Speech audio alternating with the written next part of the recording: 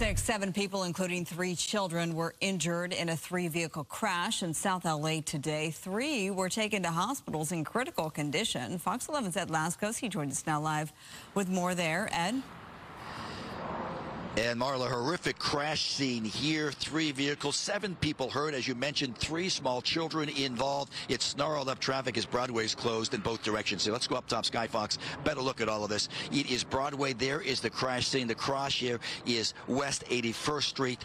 It's just a block east of the 110 freeway. If that gives you a better idea on where this horrific scene is playing out. LAPD working this one. Investigators, they have their hands full here. At this point, the best they could figure out is there's a car, they say, speeding down Broadway.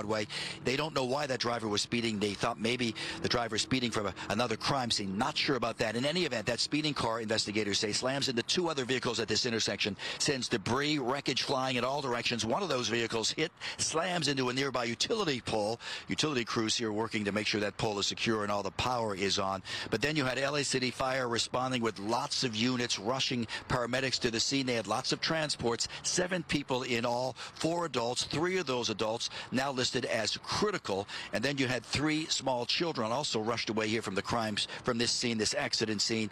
The youngest is only 5 months old, ranging up to a 5-year-old. 3 of them, they're all girls. They're listed as fair, not seriously hurt, but investigators still trying to figure all of this out. And Broadway, as you know, one of the main arteries north and south here from downtown into South LA, it is jammed with afternoon traffic. It's closed for several blocks, and investigators say it's going to be that way for several hours as they look at that crash scene. Now we come back out live. Investigators at one point thought, since they had a couple of shootings at different locations just a few blocks away here when all of this happened, they thought maybe it was connected. That vehicle speeding away from one of those shooting scenes. They're backing off from that now, saying does not look to be connected in that. Just might be a horrible crash here. Still, though, the investigation far from over. And we are live, South LA. Back to the west side we go.